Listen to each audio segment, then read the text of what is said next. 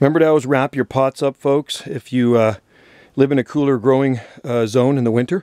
You don't want the pots to freeze if there's a cold snap. Those are Cycas revoluta, and these stay outside year-round in front of the entrance of our B&B here. And they've been outside for a few years now. And see, I use bubble wrap. That one's also has some kind of foam around it.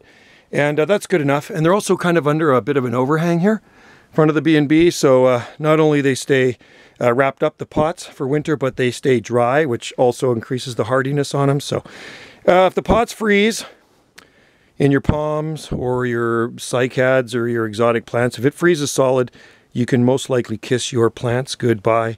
And I know from experience, I've lost a lot of potted plants in a bad freeze many years ago.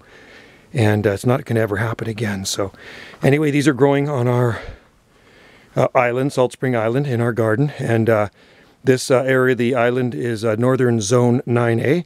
And about once every decade, we fall into high end of zone 8B, but then it bounces right back up to 9A again. So, and this is February now. And they're doing very well.